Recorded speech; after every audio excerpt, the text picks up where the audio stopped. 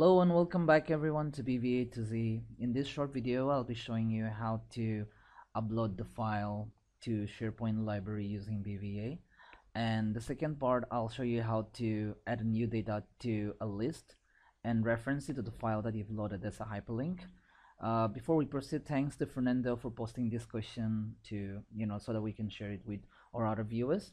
So I hope you find this useful. I'm trying to make it as simple as possible so that you can follow along. Okay, I'm gonna close this for now.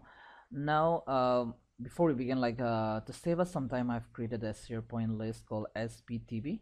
Okay, and this list has two fields, basically title, which comes by default as a single line of text, and the file link, which is a hyperlink or a picture. Okay, so this is what I've done, and then the other thing I've put in here is the library called lib17 lib17, and here I've tried loading these two files by myself. Okay, the other thing that we need to keep in mind here before we proceed is I'll show you add a new data to the list. So this is title, this is single line of text, but file link you have to pass two things here. One is the caption and the description, and then the web address, and the web address needs to start with http semicolon and this, so it comes by default. Okay, so I put in some codes together which will run it shortly. The other thing we need to know here is in this library, when you go to the library options, you'll see Open with Explorer. So when you click on this, you'll be able to see a folder like this, which is a network drive or library, which you can directly use it as a folder. Okay, so if you like, mine is grayed out with Open with Explorer is grayed out. So if you want to find out the network drive for that, simply copy this whole link, basically this the SharePoint site with the name of the library, and then just replace all this forward slash with backward slash like this, and remove HTTP and semicolon and hit enter. So you'll get a folder like this. Okay, and that's how you can get a network drive, like a folder which you can work directly. Okay, so this is one thing you need to know. Once you find this out, just copy this link. Going back to my the small template or form that I've created here. So this is going to be our title, the file link, and then the file caption that we want it to be for the link. Okay, so I'm going to my editor. The first thing I've written here is upload to SharePoint. Basically here what you need to know is the function call or the method file copy. So if I put in this, for example, file copy, so you see source as string and destination as string. Okay, so you put in let's say that you have a file called in C drive called xfile.txt, whatever it is, and you want to copy this to some other folder, let's say D. So this is how you pass in the parameters to execute this particular method. Okay, so similarly we have created I've created this the code together. So what you need to know here is, one is the SharePoint library as string, and then the local address as string. So the library address is the one we just got now, just put in there, and then our local address is the path, the full file name that you want to upload it to the SharePoint. Okay, so put in this, and when you execute this, it's basically gonna take the library name folder path and then concatenate it with the file name that is here, which is e9.png, for example. Okay, so if I run this right now, file name with extension is a function that basically just return the name of the file from the file path, for example this. So if I put in this, for example, if I execute this, let's say that C. Is a C now? This is D6. So if I say D6, it just gives me this. So basically I'm concatenating the file name with the SharePoint library. That is going to be our destination path, and then the local address is coming from here. So for example, if I run this code now, first I'm gonna just delete this. Okay, if I run this code right now, it's gonna copy this file to this SharePoint library. Okay, I hope I'm not going too fast. So I'm just gonna run this right now. If I run this, it will copy this file to a library here. Okay, so let's try this.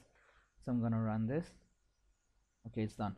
So if I go here and refresh this, you'll see there's E9, which is this particular file. Okay, and if I go back to my library in the web page, you'll see there's E9 there. Okay, so that is how you can upload, basically upload the file to any library using VBA.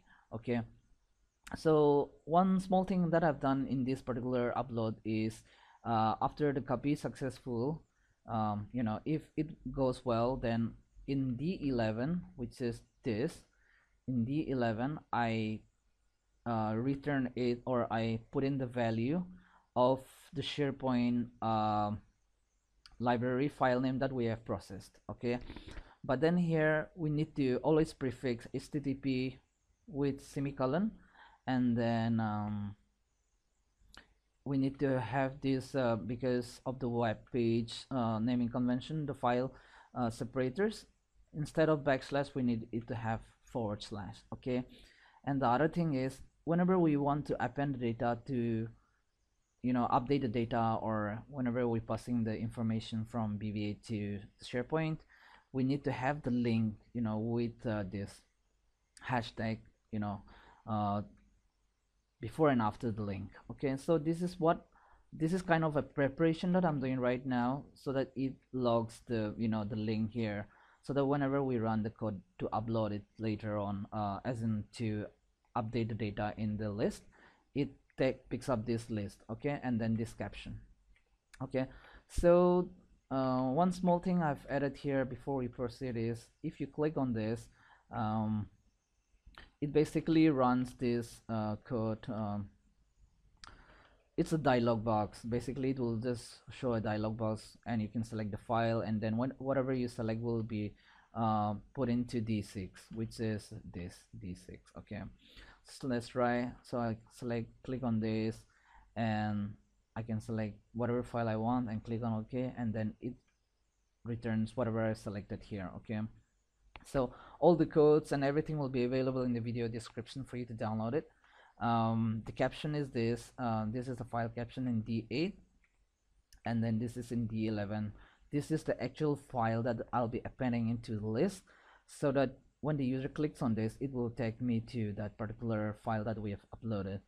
So if you're following along with our VBA A to Z SharePoint, working with VBA working with SharePoint, then you will find this very familiar.